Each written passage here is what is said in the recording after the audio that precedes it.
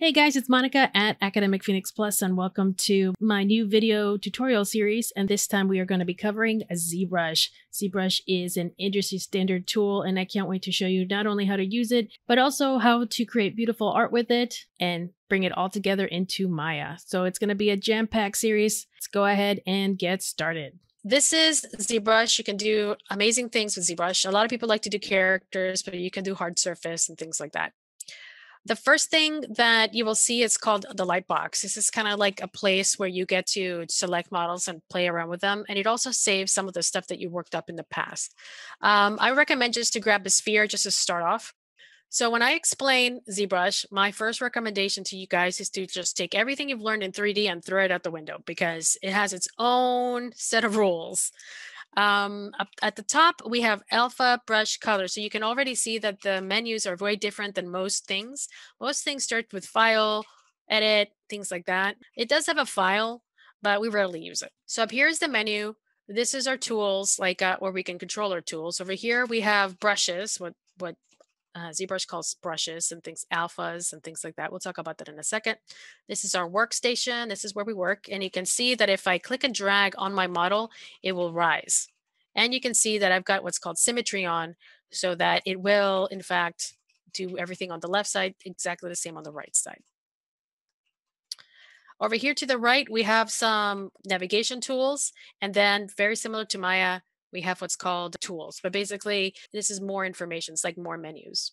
So when you're going to navigate, my recommendation for you is to kind of write it down on a piece of paper because the navigation is not the same as Maya at all. So to rotate an object, you're not clicking Alt or anything. You're just clicking on the empty space and then you click and drag.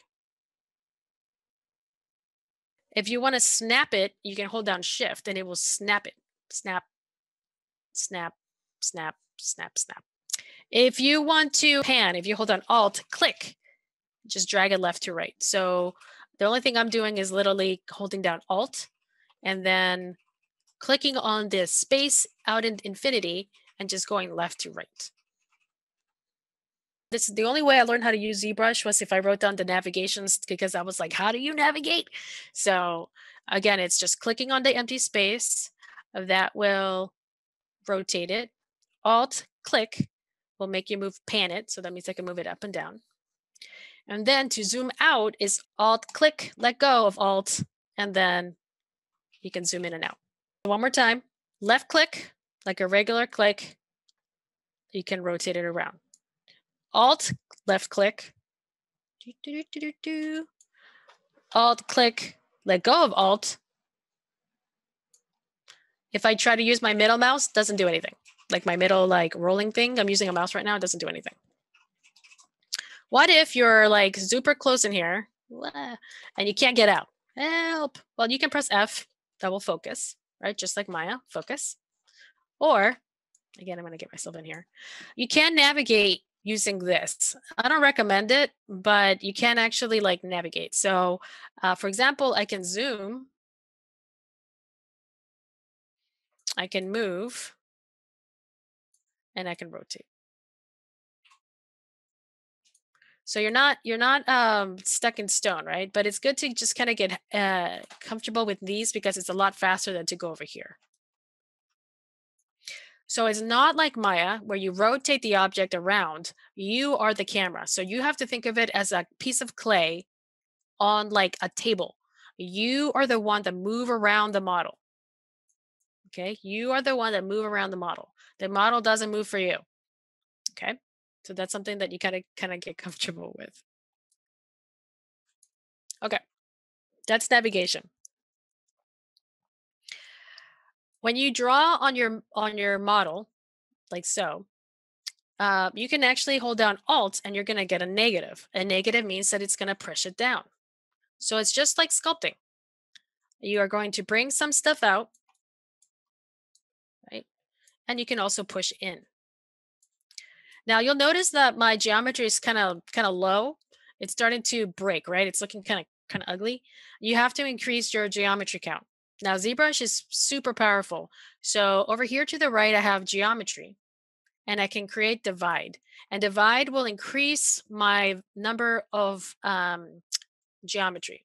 Now, the tricky part is that right here at the top, it quadrupled the value. So if I undo, Control Z, or actually if you guys want to undo, you can actually use this little bar right here. You'll notice that it says 11 kp. It calls it points. Like I said, ZBrush has its own language. Instead of calling it like polygon count, which is, you can see it calls it points. So I have 11,000. Then I'm going to click on divide, and now I have 44. I can click divide again, and I'm going to get 176. Be careful, if once you start hitting a million, that's when it gets a little, that's when things start to get a little slow. Again, it's all about the power of your computer. I'm going to undo and go back to 44. And now I can get some nicer, cleaner marks. And again, if I hold down Alt, I can kind of put a hole in there. Whee!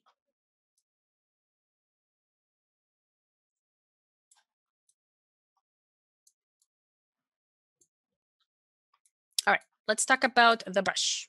The brush will create kind of like a little bump, right? We have some tools up here. One is intensity. Right now, the intensity is at 25. If I crank this up to 100, you're going to get like a big chunk. If I crank this up to something light, then you get a little one. So that's how you can control the depth. So you can control the Z depth using this. You also have this draw size. The draw size is exactly what it sounds like. You want a big brush or do you want a little brush? If I get a little brush, I can get small details. Whee! Of course, my intensity is pretty intense, but I can get some interesting details with this. If I hold on Alt, I can get the negative. So let's see if I want to go the negative. Okay, I'm going to bring this up higher. You see how there's two circles? This is the focal shift. If I change my focal shift and I make a, you'll notice that the transition is no longer like a smooth circle, it's like a step, because that focal shift is the one that makes it soft. Right? So it gives you a little bit of that transition. So one will give you a nice soft little lump, or another one will just like, bam, stick it out without any transition. It really depends what you're trying to go for. So for example, if I wanted to create a hole, boop, again.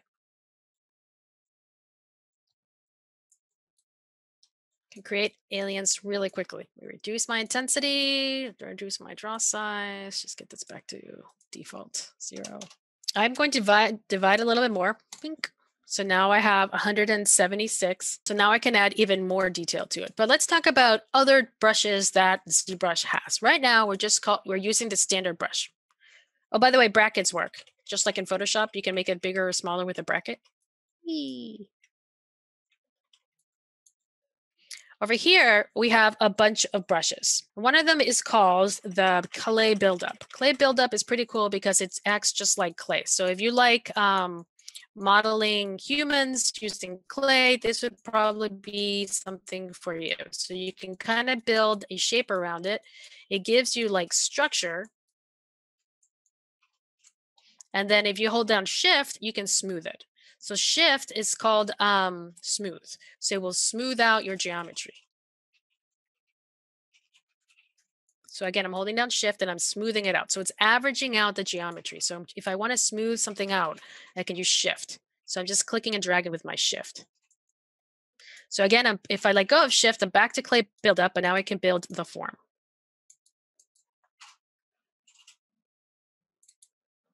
And then again, Shift.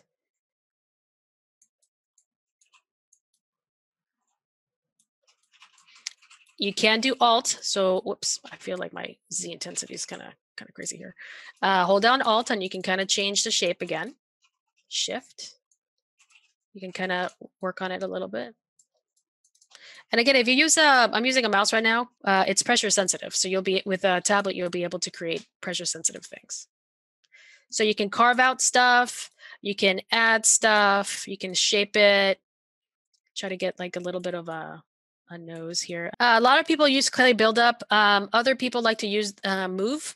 You have to have it pretty good size because it will actually shape. So for example, if I want to change the shape to look a little bit more like a jaw, I can just move it. right? So again, it's just like clay. Some people start off building models or clay sculptures with just kind of building the shape first, oops, and then kind of going from there. And what's nice about this move is that if the director is like, hey, I really want this guy to have a bigger forehead, I mean, it's really easy to just go ahead and say, okay, no problem, like this, so you can change the shape of the character really, really quickly. Again, there's a lot of options that you have. I recommend that you just kind of mess around with it. I'm just going to show you kind of like the ones that people really like. And one of them is called Trim Dynamic. I'm going to reduce my scale. If you want to use spacebar, you can. You can kind of change your focal and that fairly quickly. And if you guys want to create a little bit of those stylized characters, you can fairly quickly by using the what's called trim dynamic. It flattens things. This is used in hard surface, but it's also used on stylized uh, characters and whatever you want to be stylized. So it will actually flatten out things for you. So it's a pretty powerful tool to create like stylized objects. So if you're interested, you want to use what's called trim dynamic. It will actually flatten things for you.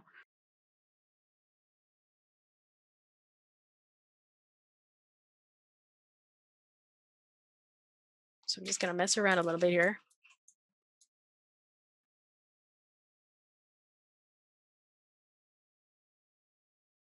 So now I've created kind of like a golem, I guess. I don't know. I'm just messing around. Nothing in mind right now. I'm just gonna pressing buttons and showing you tools. Okay, let's keep going. Sorry, I could play around all day. It's fun. And the final one I wanted to show you, which got the weirdest name, but it's very powerful. It's called the Damn Standard.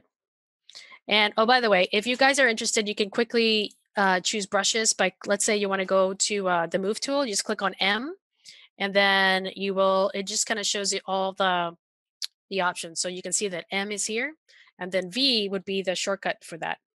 So you can press V and we'll go to, oops, the move tool. I know it's called the damn standard. So if I click on D, it will show me the damn standard. So the damn standard, I know the name's weird, but that's the name it is. It will give you some really nice clean cuts. Now my model is starting to break apart. Can you guys see how pixelated it is? So once again, I'm going to divide. Now I have 705,000 polygons. So again, keep an eye on your polygon count. So the damn standard, what it does is that you can use this to kind of create cuts. Or if you want to, you can create decorations.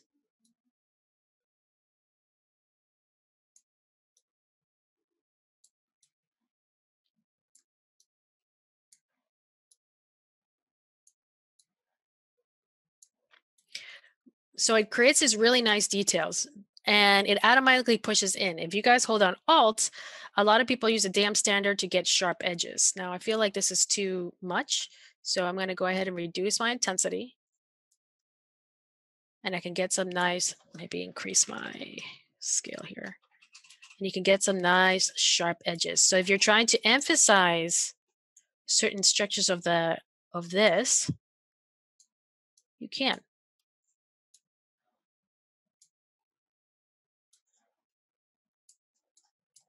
It just gives you nice sharp edges, so it's nice and clean.